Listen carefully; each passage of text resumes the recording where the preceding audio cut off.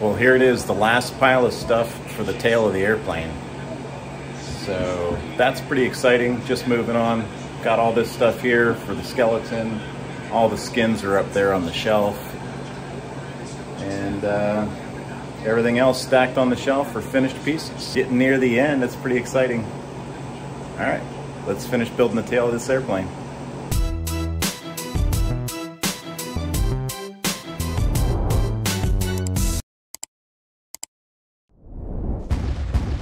If you're new to the channel, I'm in the process of building this experimental airplane in my garage. It's the RV-14, which is designed and sold as a kit by the Vans Aircraft Corporation. In previous videos, I've documented the completion of all the control surfaces for the tail of the airplane, which include the vertical stabilizer, the rudder, the horizontal stabilizer, and the elevator.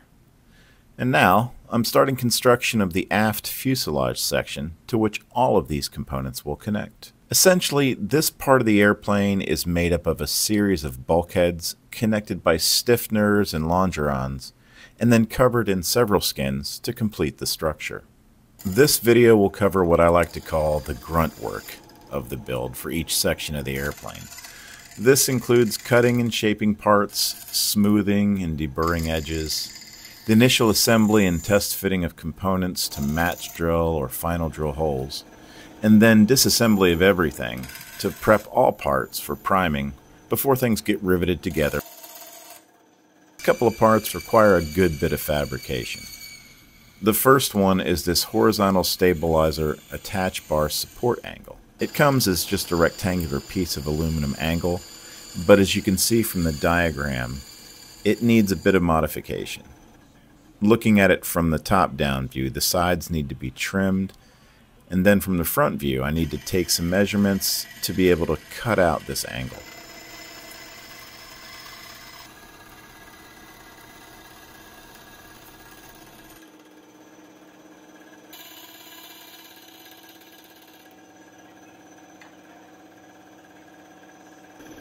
The other part, again, starts as a single piece of angle, which needs multiple detailed cuts in order to produce two identical rudder stops. It's important to really take your time to fully study the views before marking and cutting to end up with the right result.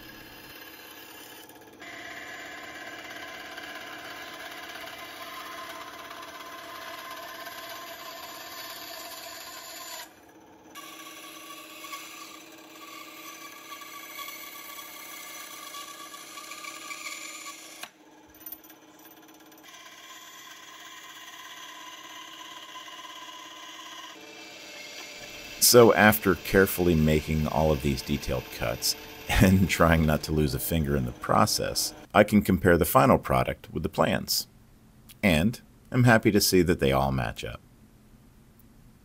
In this instance, the scale of the plans exactly matches the actual size of the parts, which made for a great cross-check against my measurements. Trying to be a little more efficient, I scan ahead through the instructions to find other parts which need to be cut or drilled to try to get most of that done in one session. So next I separate two bell crank ribs from a single piece, and then remove a good bit of material from the sides of the aft bottom skin.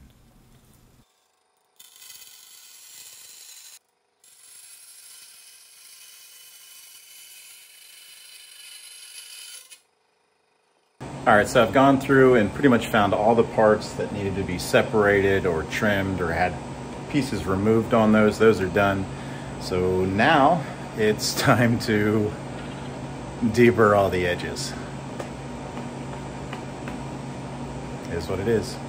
So I'm happy to say I finally get this mountain of deburring complete so I can move on to the initial assembly of the aft fuselage section. No kidding, this is about 8 hours worth of deburring parts. So just for your planning purposes, especially when you have a lot of these small little indentations and stuff, little edges like that, it takes a long time to get into all of that stuff. So definitely my least favorite part of the entire building process, but Good news is that's all done now. I still do have all these skins that have to get their edges done, but that's not as bad. It's not as labor intensive. It's all these little spots that are really tough. So those I'll do when I get to the part where I'm actually gonna start working with the skins, and that's a good bit off. So a little bit different in the plans for the aft fuselage section, and with all the other pieces, it was kind of like one big assembly where you kind of got everything together, almost completely clecoed together, had everything match drilled where needed, and then kind of disassembled, primed, and put it all together. With this one, it's a little bit different in that there's a lot of sub-assemblies to it. So what I'll be doing for this one, in order to hopefully not have to prime too many cycles, is I'll do a lot of these sub-assemblies up to the point where those components would be riveted together as a sub-assembly, and then I'll stop there and I'll move on to the next one, and I'll keep doing that until I've got a large group of those that kind of need to be riveted together to then start assembling the whole thing. And I'll pause, prime all that stuff, and then go ahead and rivet all that together. So I'm thinking it's probably going to be at least 2 priming batches to get this done. I don't think it's possible to kind of get all this to a point where you can then disassemble everything and prime it all at once. I just don't think it's feasible the way it all goes together. But we'll see how it goes. I have really no idea what I'm doing, so we'll find out. So anyway, moving on. We'll see how it goes. With most of the internal parts shaped and deburred, I get to move on to the initial assembly and match drilling of parts. This begins with attaching a couple of bulkheads to the rear spar of the very first part of the airplane that I built, the vertical stabilizer.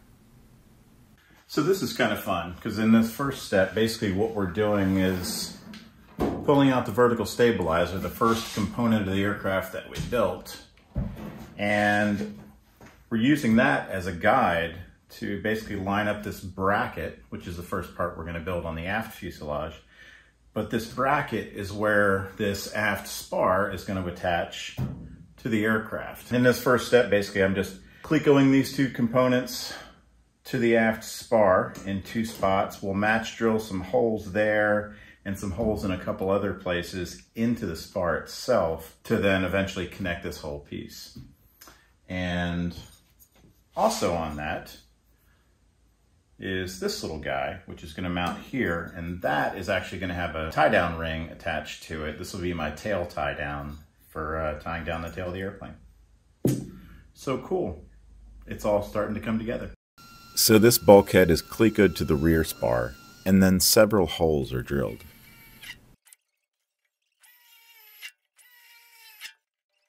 Among these are some bolt holes which actually go through the tie-down bracket and will eventually house bolts which will connect the vertical stabilizer to the tail of the airplane.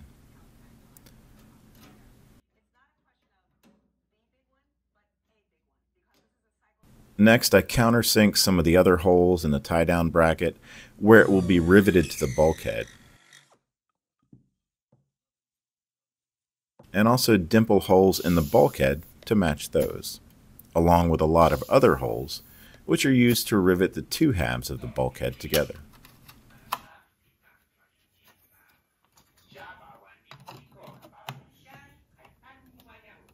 Alright, well that completes the first little sub-component, if you will. So all this stuff here is going to get riveted together, but it's got to get primed first. So basically I'll set this whole component aside and then move on to several other rib structures that look kind of like this throughout the tail. And then once I've got a bunch of those, I'll take them all apart and prime them and rivet it all together. Cool. The next bulkhead has attach bars for the horizontal stabilizer. These get clecoed to the halves of the bulkhead and then final drilled to the right size.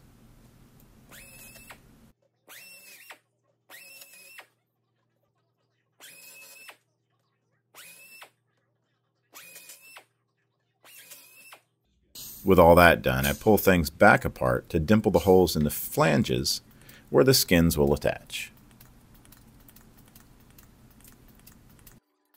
The first step for this next bulkhead is to use a step drill to upsize a hole, which will be used later to pass some systems wires through.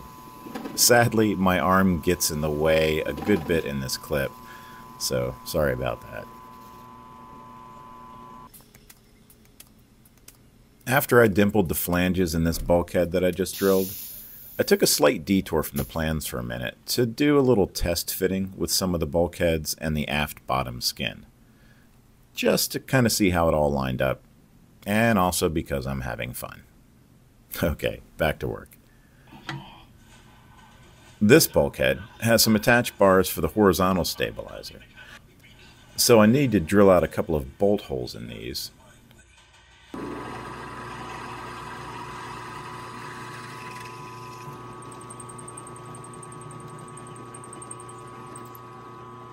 Before they get clecoed to the bulkhead, along with some other doublers.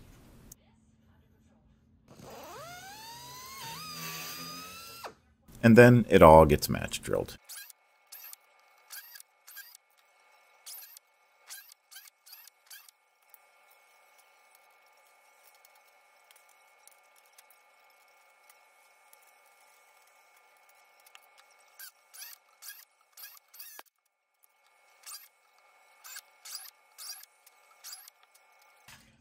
The next two bulkheads are made from two large halves. Prep for these involves dimpling the flanges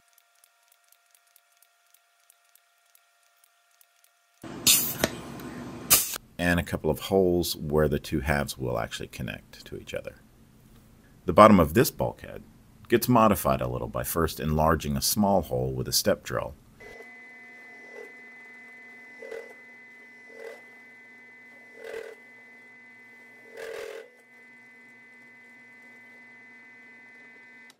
And then removing the excess material.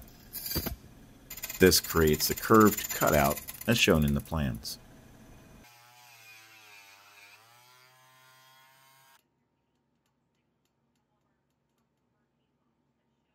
This part is then completed by joining the two halves together with a rudder cable bracket, and then adding some stiffener clips to the backside.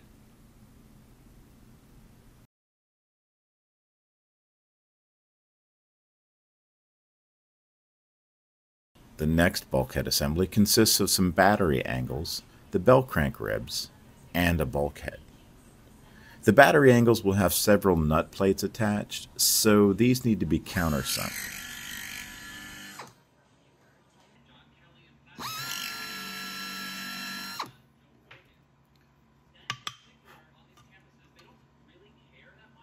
The ribs have their flanges dimpled,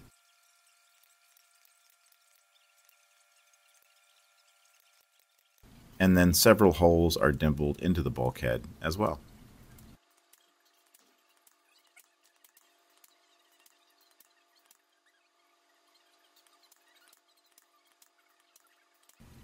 And finally, the whole thing gets clecoed together.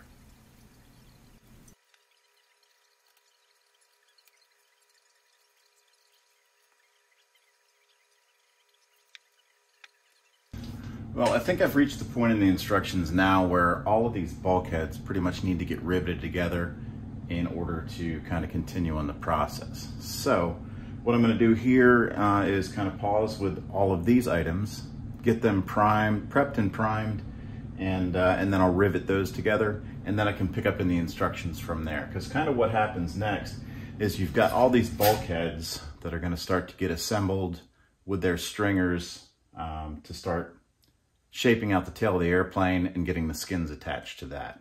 And in order to move on with that step, I've got to get all these clecos out of the way. So I'll go ahead and get these prepped and primed, and then we'll get them riveted together and then move on from there in the instructions. So after taking a closer look forward in the plans, I determined that I could actually continue moving forward, prepping all of the other parts, including the skins, so that I'll be able to prime all of the parts at once and then move on to riveting everything together.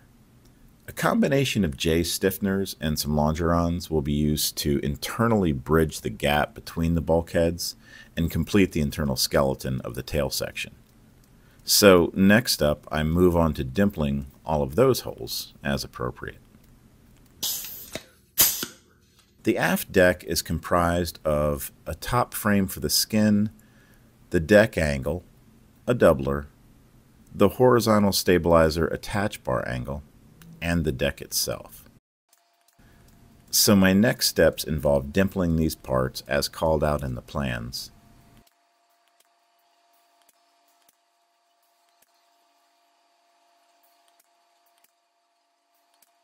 And then clecoing it all together for a test fit.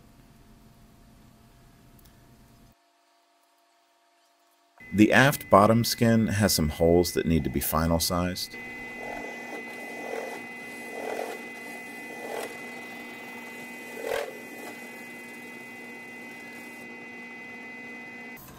And then I move on to dimpling all the other holes, where this will rivet to the underlying bulkheads.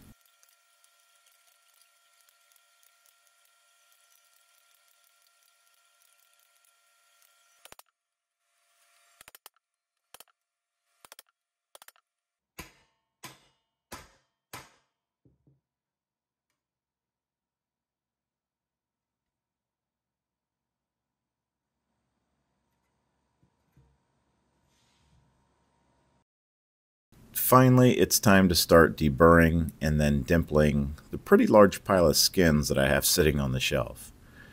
I begin here with the bottom skin.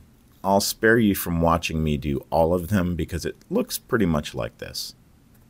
I'll end things here for this video and pick up in the next one with all of the remaining deburring, dimpling, prep, and priming complete. And pick up with the really fun part, riveting everything together. I hope you're enjoying the videos, and if you're actually building, that you're finding the information useful. Don't forget to hit the like button to help support the channel, subscribe if you haven't, and as always, thank you so very much for watching. We'll see you in the next video.